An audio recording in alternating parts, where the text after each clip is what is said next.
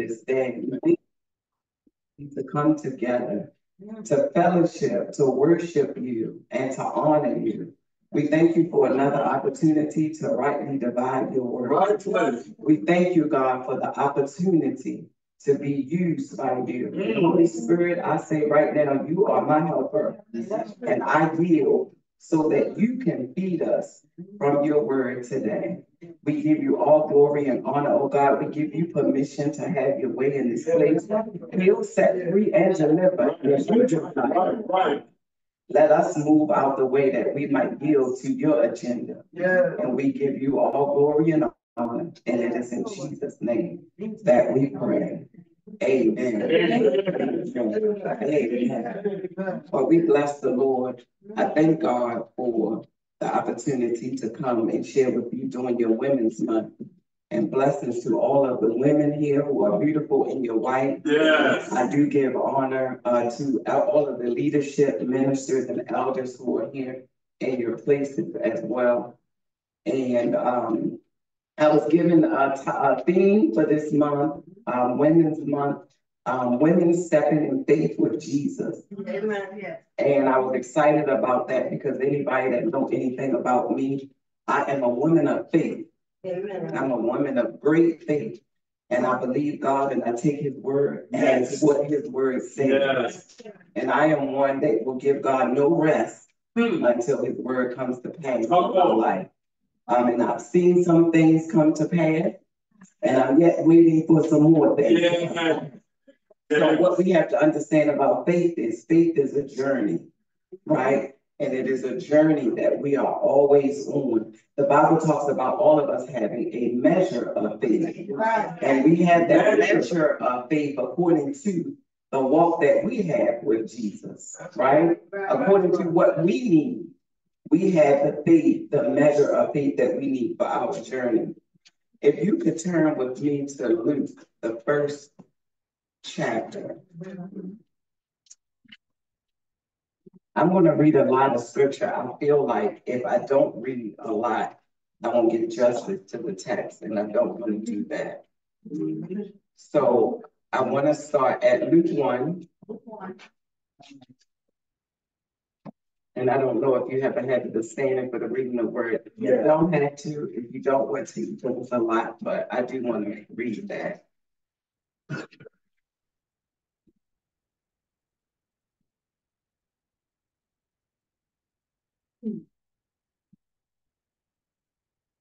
And I'm going to be reading it out of the NIV version. All right.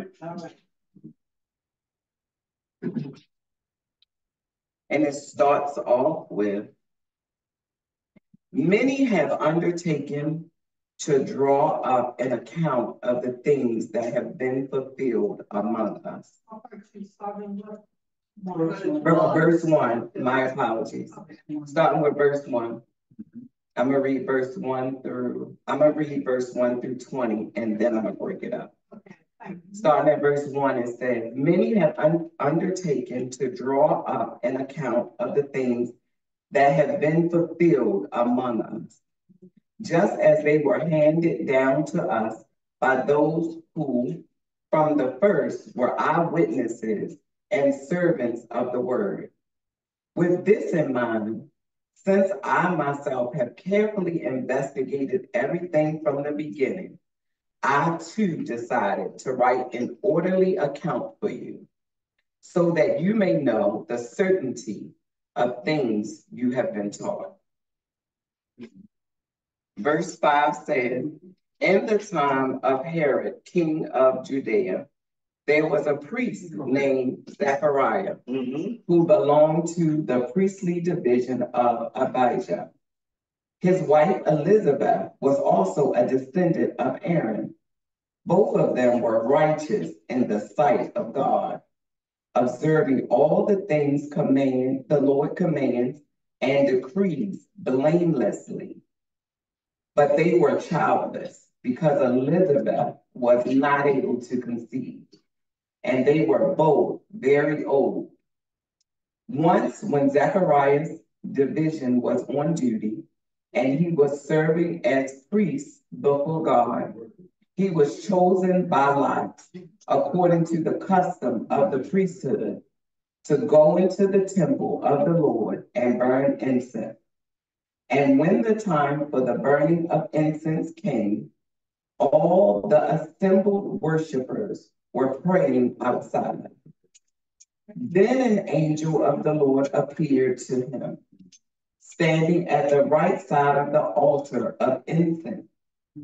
When Zacharias saw him, he was startled and was gripped with fear. But the angel said to him, "Do not be afraid, Zachariah. Your prayers have been heard. Your wife Elizabeth will bear you a son, and you are to call him John. He will be a joy and a delight to you, and many will rejoice because of his birth. For he will be great in the sight of the Lord. He is never to take wine or fermented drink, and he will be filled with the Holy Spirit even before he is born. He will bring back many of the people of Israel to the Lord their God, and he will go on before the Lord in the spirit and power of Elijah, to turn the hearts of the parents to their children and the disobedient to the wisdom of the righteous, to make ready a people before the Lord." Zechariah asked the angel, "How can I be sure of this? I am an old man, and my wife is well along in years." The angel said to him, "I am Gabriel. I stand in the presence of God, and I have been sent to speak to you and to tell you this good news. And now you will be silent and not able to speak until the day this happened, because you did not believe my words, which come true at their appointed time." Right. I'm going to drop down to verse 36, and it says, "And did you know that your cousin Elizabeth conceived a son? Old as she is, everyone called her barren. And here she is 6 months pregnant. Nothing you see is impossible with God." Right. At this time, Mary got ready and hurried to a town in the hill country of Judea, where she entered Zachariah's home and greeted Elizabeth. When Elizabeth was filled with the Holy Spirit, in a loud voice, she exclaimed, "Blessed are you among women, and blessed is the child you will bear. But why am I so favored that the mother of my Lord should come to me? As soon as the sound of your greeting reached my ears, the baby in my womb leaped for joy. Blessed is she who has believed that the Lord would fulfill his promise to her." You may be seated in the presence of the Lord. I'm going to read Luke, the first verse, just the 45th verse in the King James Version, because I like the way it says this word. And it says, "And blessed is she that believed, for there shall be a performance of those things which were told her from the Lord. And blessed is she that believed, for there shall be a performance of those things which were told of her from the Lord." Amen. The title of my sermon today is "Who is She?" And I'm going to put a side note for the gentleman here and say, "Who is he?" The word of God is never exclusive, right? It's always inclusive. And so we are celebrating Women's Month, but we want to make sure that everybody understands that the word is for everybody. So who is she? Who is this woman that was blessed because she believed? Who is she? So as we arrive on the scene of our text, we find at the beginning of the scripture, we find Luke Luke trying to explain to the people that he wanted to make sure that the words that he wrote were accurate. You remember that?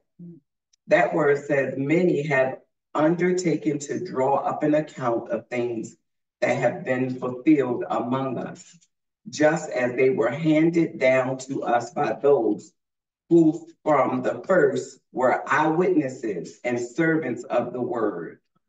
With this in mind, since I myself have carefully, and I want you to denote the word carefully, investigated everything from the beginning, I too decided to write an orderly account for you, so that you may know for certainty that these things that you are being taught are accurate.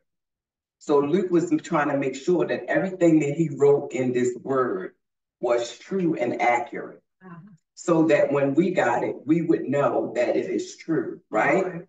So we go to the temple where Zechariah is, and Zechariah is greeted by the angel Gabriel. And Gabriel has met him to let him know that at the time that he prayed, the Lord heard his prayer, right?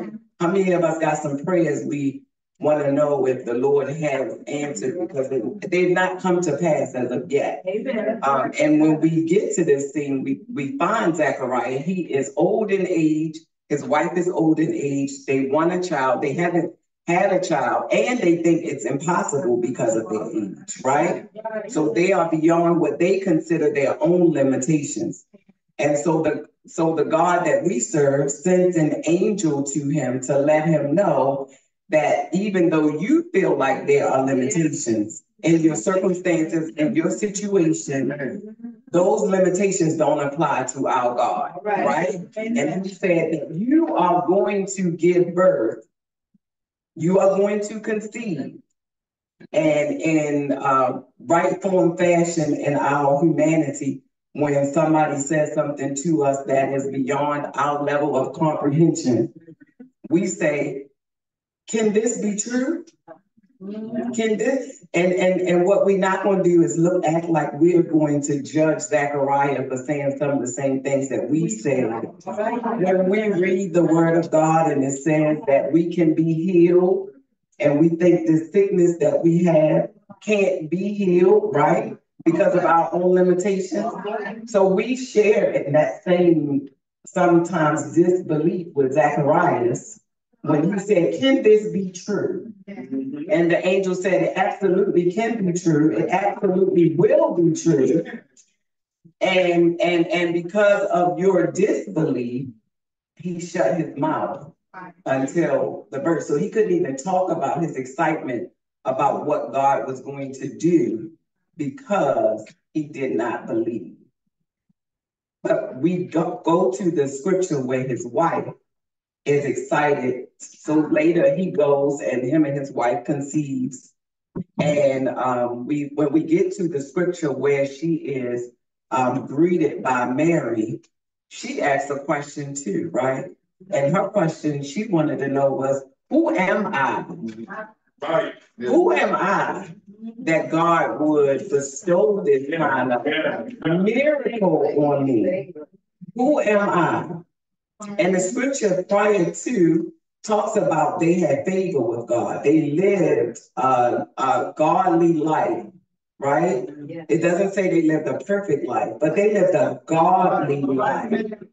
Like God is expecting us to live a certain way before him as believers. We can't live any old kind of way. We can't live as the world lives. We have to live according to the word of God. God has principles and precepts for our lives, and we are to walk according to them daily. And that's how we find favor with God, right? Yeah. The scripture talks about Jesus is his righteousness that belongs to us, because everything about us is as filthy rags. But that doesn't give us permission not to live according to the way that God will have us to live. And the Holy Spirit is our helper to help us live the life that God wants us to live.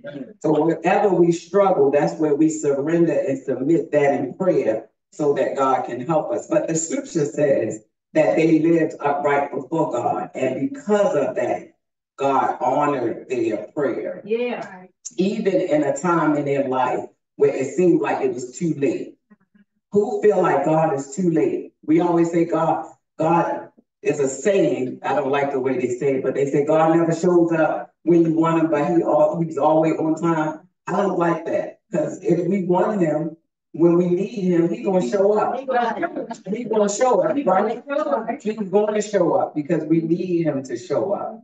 And so he showed up at a time in their life where they probably forgot about what they were expecting God to bless them with. Some of us have waited a long time for God to bless us with certain specific things. Am I alone in that? Is somebody else here waiting for God to answer some prayers that you've been waiting for a long time, and you don't know whether God heard you? Only because he has not responded in the way that you want him to respond. Just hold on just a little while longer. He will show up. He will show up. He will show up, as we see in this text. He showed up. He showed up at a time that they weren't really expecting him, but he showed up. And when he showed up, Elizabeth is excited. She's wanting to know, who am I that the Lord would visit me and bless me at a time that I thought this was over?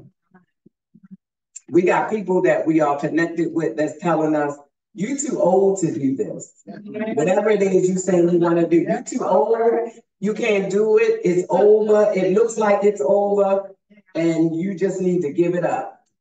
You gotta stay away from people like that. You gotta hang around people that tell you it's never too late. Whenever God is involved, it's never too late. And so we gotta remember that. So Mary and Elizabeth have this encounter, and in this encounter, which is why I'm talking about connections. When Mary went to speak to Elizabeth, soon as Elizabeth heard her voice, the baby inside of her leaped, right? And so that was because of the connection between the two of them. And so we always got to make sure we connected to people that make us leap in ways that we don't normally do, that we get excited about the vision of God for our lives and the things that God has promised us that he will do. You got to be connected to people who will trust that and have faith with you, connect with you in faith, right?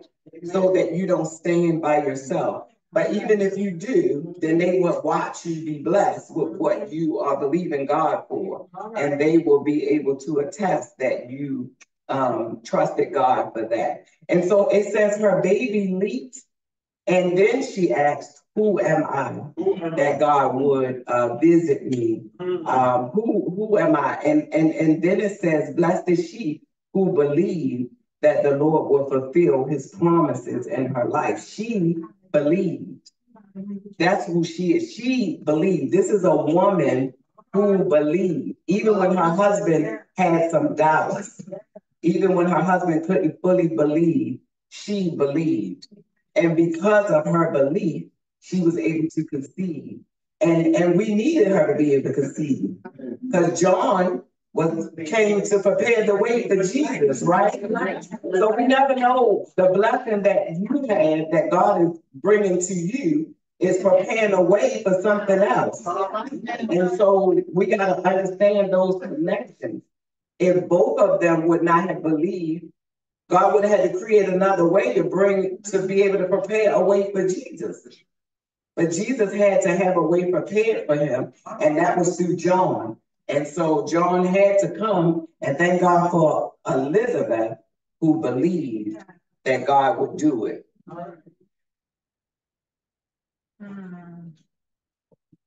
So she was a woman of great faith. And one of the things I want to talk about faith today is faith requires belief. The Bible talks about it is impossible to please God without faith. And that's what we see in this scripture.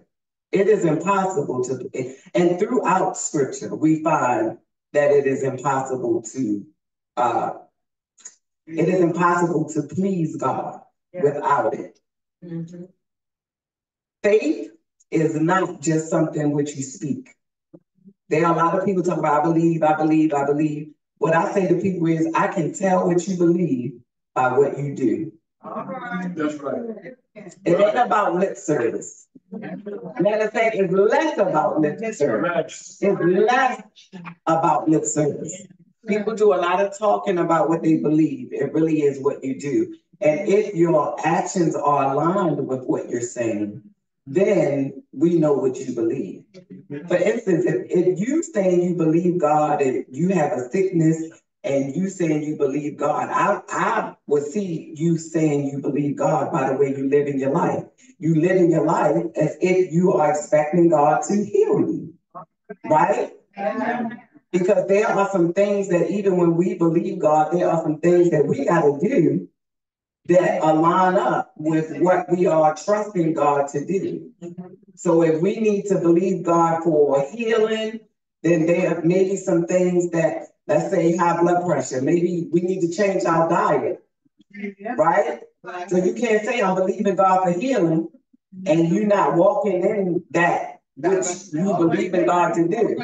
That has to be aligned up with what you believe. If I'm believing God for healing, if I have high blood pressure, I'm going to make sure I'm low sodium diet, I'm exercising, right? That's my alignment in what I believe. I'm not going to say I believe in God for it and don't do nothing with it. Faith without works is dead. Whenever you are believing God, if you believe in God for a house, then you need to align, whether it's fix your credit, whatever it is, you pack your boxes, look for a house. A house is not going to show up to you, right? You got to go and get a realtor. You got to get approved for a loan. Whatever it is you got to do for that specific belief, your actions have to line up with it. And too many of us are sitting in church with the lip service saying, I got faith in God, I'm believing God, and we don't got no alignment with that. Our actions are not aligned with that. And we got to watch that, because what we want to discover, other people are watching. The world is watching, more importantly, and we want to be witnesses in the earth of who God is. And the only way we can do that is how He manifests Himself through our lives. So we got to understand that faith requires action and movement. And sometimes you got to ask yourself, what am I believing? And then the other caveat to that is, what are my actions aligned to what I believe? All right. Because you're not going to say you believe in anything if you're not doing anything. Okay? Right. Faith also requires protection. Sometimes when God gives you a vision or He speaks something to you, you can't say that to everybody, right? Sometimes He says stuff to us and you got to keep it, or you got to be careful who you share it with, to make sure you share it with people who are going to be in faith with you and not speak against what you are believing God for. And Elizabeth did this. Elizabeth went away. It say in her 6 months, she went away. She went away to protect that which God had given her, that God had put in her to be birthed. Because what she was birthing was a big deal. Yes. John coming to prepare the way for Jesus is a big deal.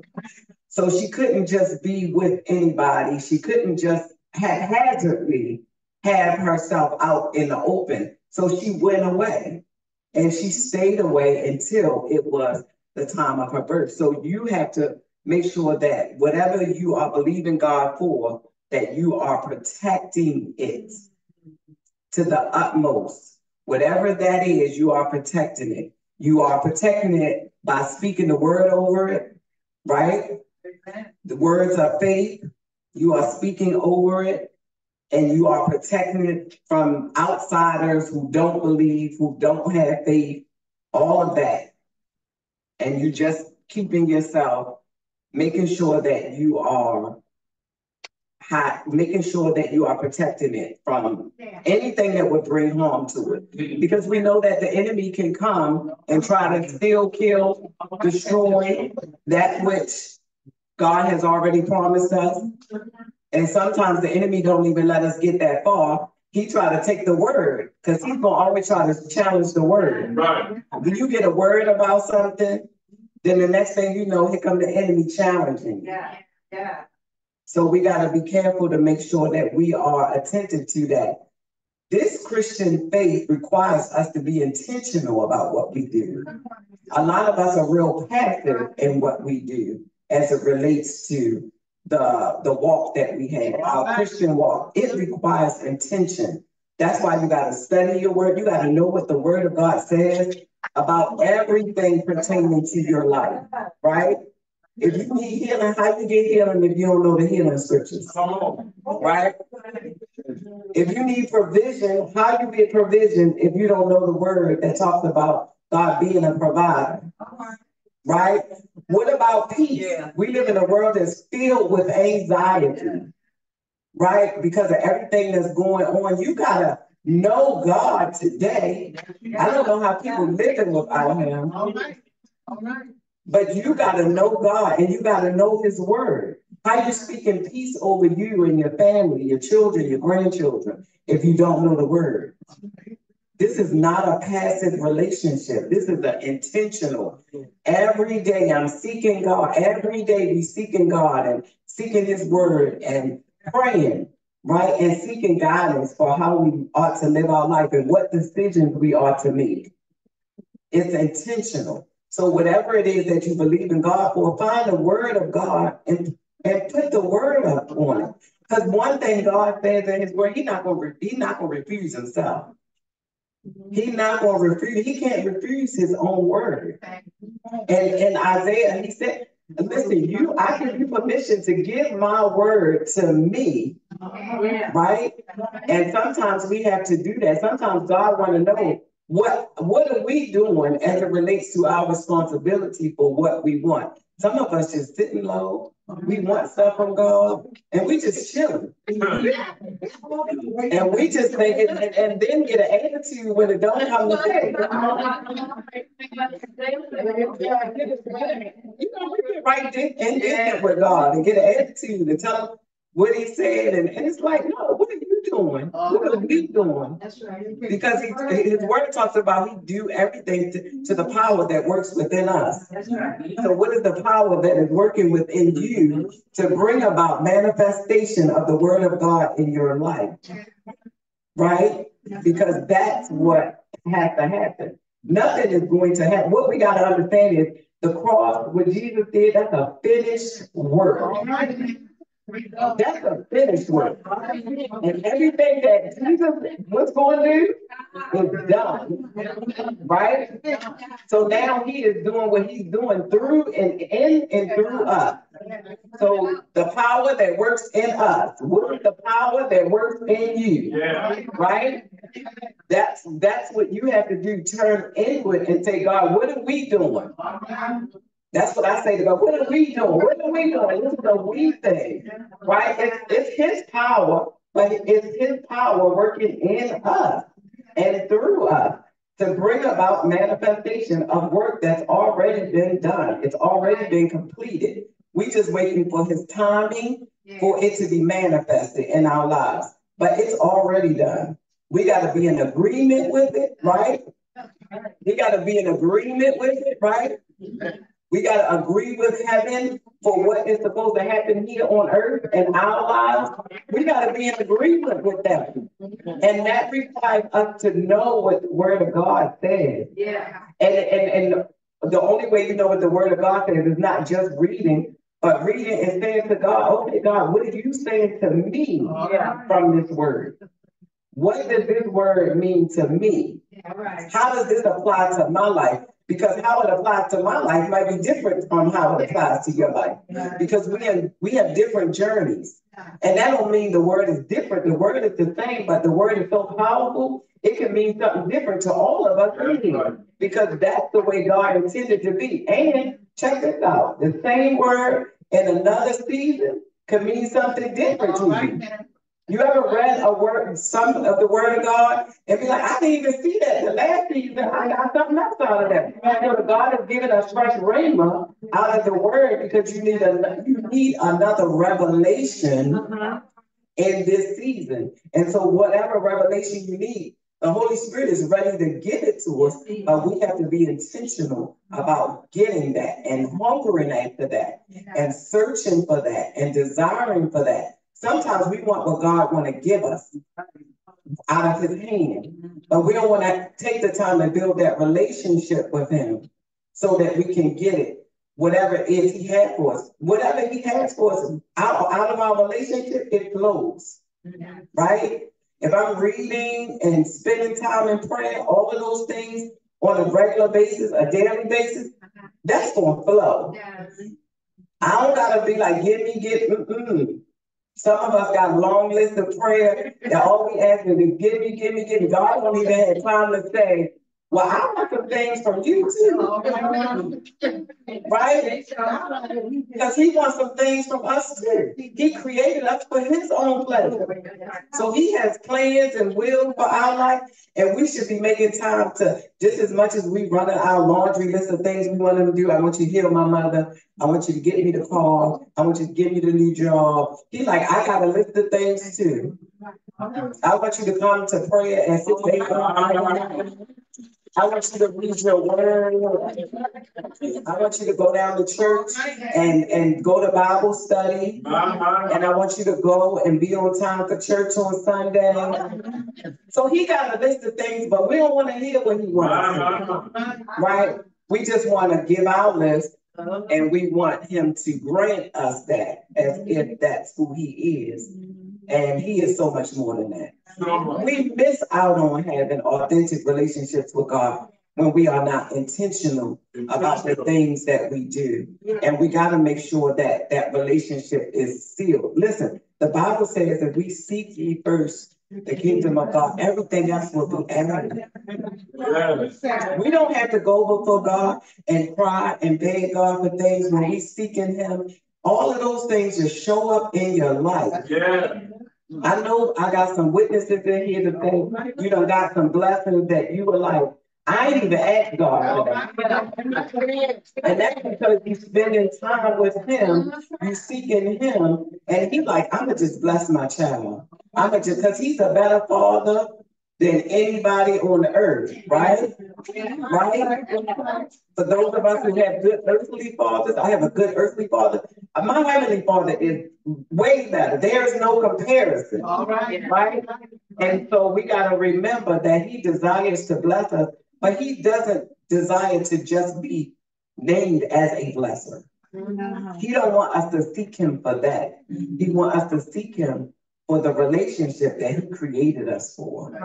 And it's so much greater than that. So the people that lived upright before him, Elizabeth and Zechariah, because they lived upright before him, they had that relationship. The scripture talks about Zechariah going to the temple and praying. And Zechariah wasn't even praying about a child. No. He wasn't praying about a child. He was praying. He was praying, regularly praying. And here God coming to send an angel to visit, a visitation at a time in his life when he's not even thinking about what he wants. Some of us got what we want on our minds so much that we can't think about nothing else but what we want. And God is like, I got that, but I got another agenda.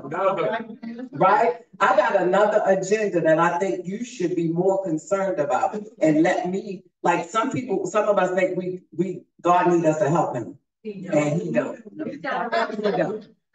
He don't need us to remind him of nothing. He don't need us to keep him on schedule. He don't need us to, none of that. We the ones need reminding. He don't. And we have to always be mindful, saints, it's the relationship. And out of that relationship, everything flows. I can't say that enough.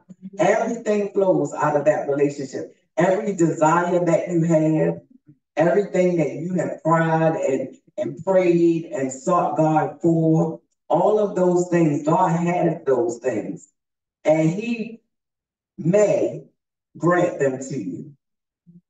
But the kingdom of God is what we should be seeking. All right. Yeah. What we should be seeking. You know why? Because there's so many people that's living in this world that's hurt and going to hell. Yeah. If we don't do what we need to do. And this is the reason why God sent us here. That's it. We're here for a purpose. And not our purpose. Right. And some of us are on our own agenda. Yeah. And it's not about our agenda. Yeah. It's the kingdom agenda. And as soon as you switch to the kingdom agenda, I promise you, the things that you desire, the things that you want, will show up in your life and wait. And you're going to try to figure out how in the world did that happen. How did that happen? How did I get that job? How did I get that new job? How did I get this? Because God said you are in alignment with where I need you to be. Alignment is, I'm speaking the kingdom of God. Everything else will be aligned. And we have got to get on the agenda of God and not our own agenda. This is not our own life. And we know the word says this. We are in this world. We are not of this world. We have been in this world to come through this world to do some things to let Jesus, to be the feet and the hands of Jesus Christ. Yes. That's why we're here. And everything we do should be aligned with that. Yeah. And if you don't know what that is, you should be seeking God. Yeah. To ask him, what is that? That may be in the church, it might be in our marketplace, whatever it is, and probably we should be doing it in the church and in the marketplace. But all of us got jobs, you gotta go to the grocery store, you gotta go to different places. You run into people that are not saved or people who need a witness, people who need encouragement.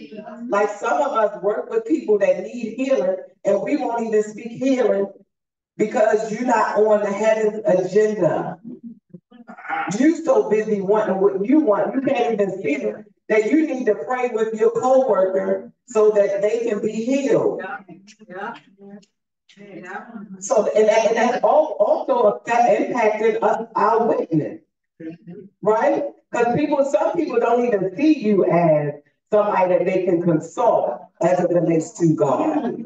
And that's a poor witness. That's a poor witness when somebody doesn't see you as somebody coming to you say, can you pray with me? Yeah. Can you believe with me? You should be such a witness that people call you and say, listen, I got this problem. I need you to pray with me because I know you can get a prayer through. Right?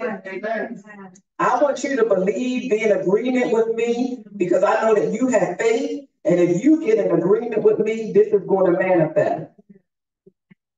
That's what should be happening in your life. And if it's not to bring judgment on nobody, but God has given us all the opportunity to make changes in our lives. So you need to ask God, where am I not intentional about my faith? Faith is not what you say out of your mouth.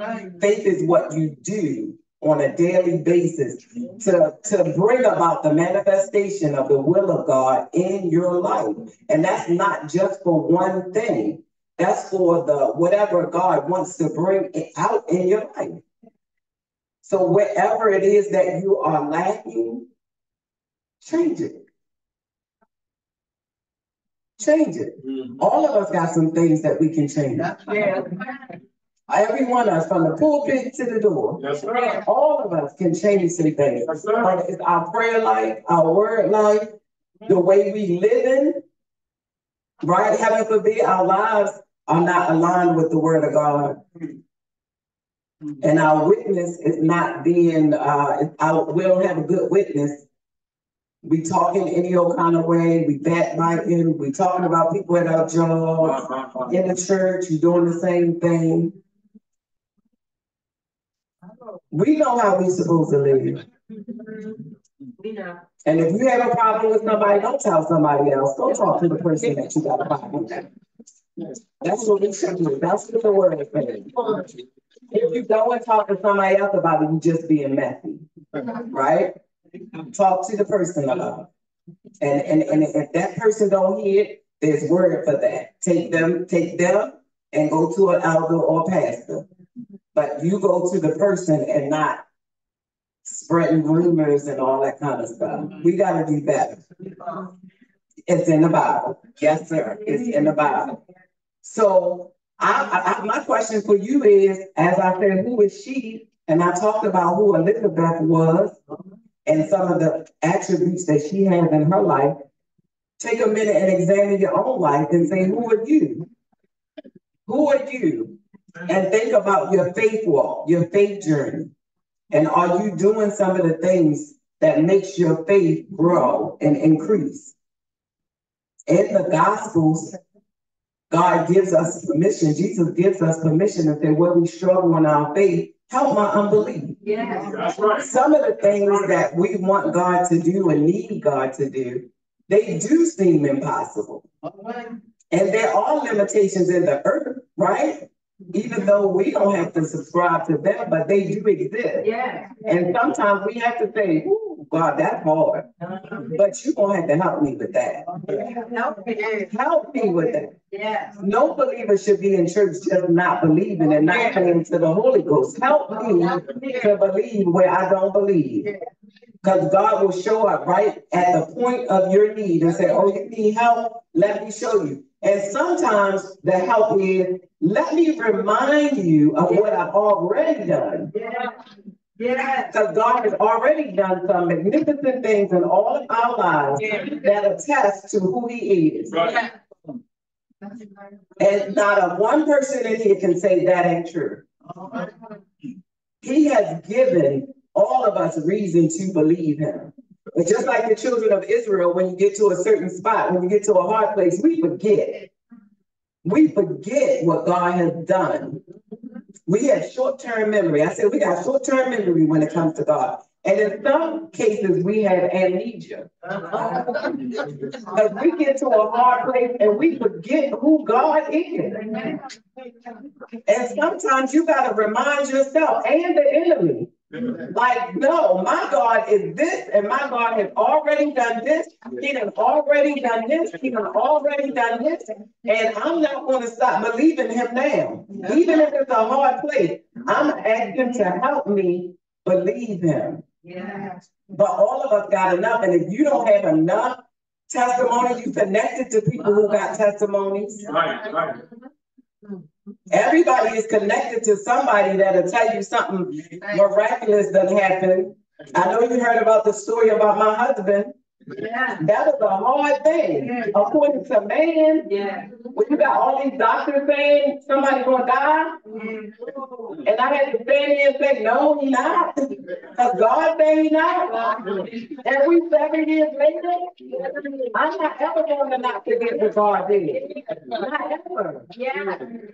Yes. Like whatever the last thing God did, you have to always keep that present before you to remind yourself that God is. First of all, He is not the Son of Man that He should lie. Come on. Or the Son of Man that He should have to repent. Right. And because it is in His word, it shall come to pass. There are some things that you have to say out loud. I make declarations daily for things that I have not seen yet. I declare. I don't know what day is going to happen. Like, I don't know what day my husband going to start talking, but I know a day going to come and my husband going to start talking.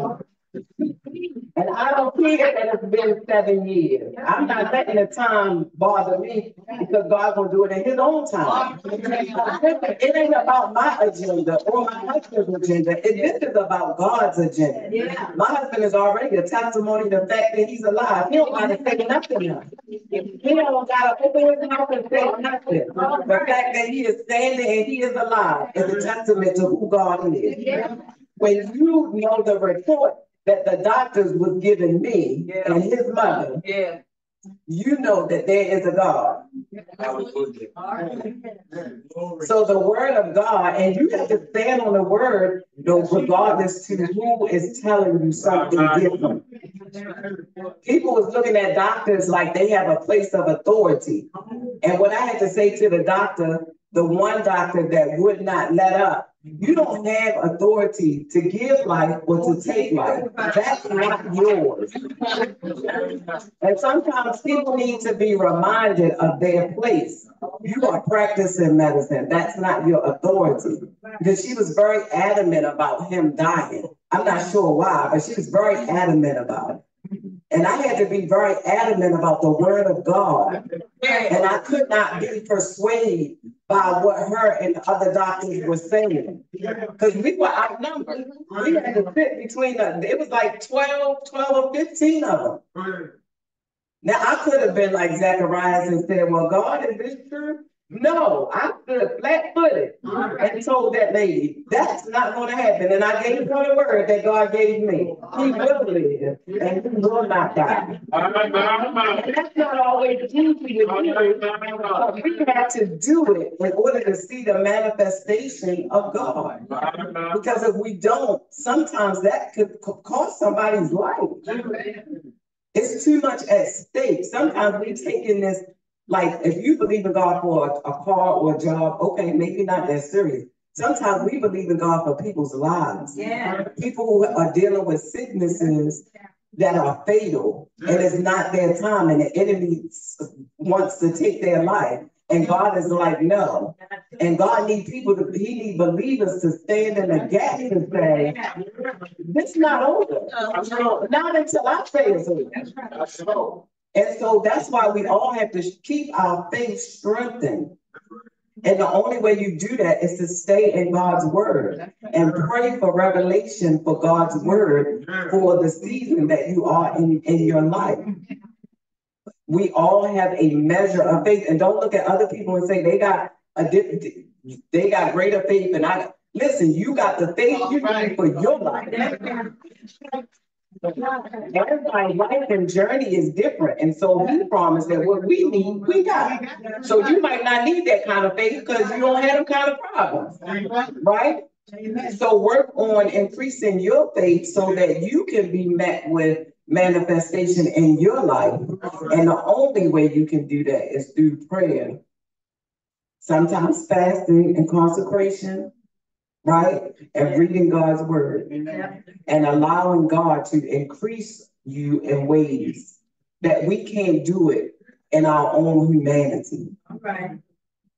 In this flesh dwells no good thing. And we always fighting a battle with it between our spirit and our human flesh. And so sometimes we allow our flesh to win when we don't want to read the word, or we don't want to pray, or we feel like we can skip a day. And then you skip one day, and then it's 2 weeks, and then it's a month. And then it's only I'm getting the word when I'm in church, right? And I don't have no personal devotion time. How you know what God is saying to you when you get here to hear the word, when you don't have no devotion time, no personal devotion time? No power. That's what that equals. No power. When the enemy comes in and comes towards you, you can't fight him because you don't have nothing. No word, no prayers, no nothing to withstand what he bringing to you. And some of us are allowing the enemy to beat up on us in ways that we got victory.